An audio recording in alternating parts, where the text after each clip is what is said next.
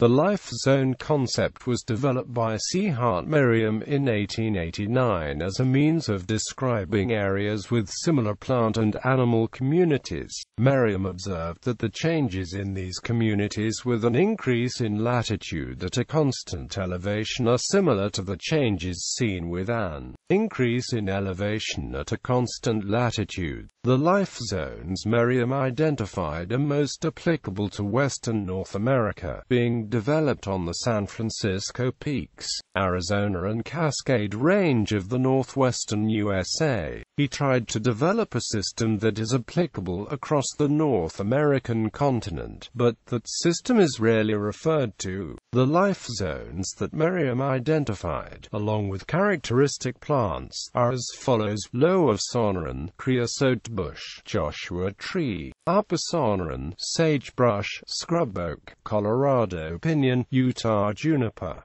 Transition, ponderosa pine, Canadian; Rocky Mountain Douglas fir, quaking aspen; Hudsonian Engelmann spruce, Rocky Mountains bristlecone pine; Arctic alpine, lichen, grass. The Canadian and Hudsonian life zones are commonly combined into a boreal life zone.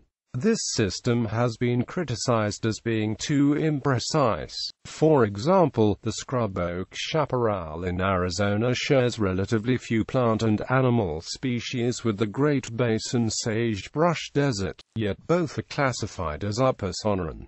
However, it is still sometimes referred to by biologists working in the western United States. Much more detailed and empirically based classifications of vegetation and life zones now exist for most areas of the world, such as the list of world ecoregions defined by the Worldwide Fund for Nature, or the list of North American ecoregions defined by the Commission for Environmental Cooperation. Holdridge. In 1947, Leslie Holdridge published a life zone classification using indicators of mean annual biotemperature, annual precipitation, ratio of annual potential evapotranspiration to mean total annual precipitation.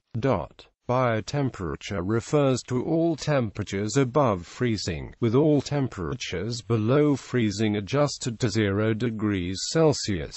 As plants are dormant at these temperatures, Holdridge's system uses biotemperature first, rather than the temperate latitude biases of Merriam's life zones, and does not primarily use elevation. The system is considered more appropriate to the complexities of tropical vegetation than Merriam's system.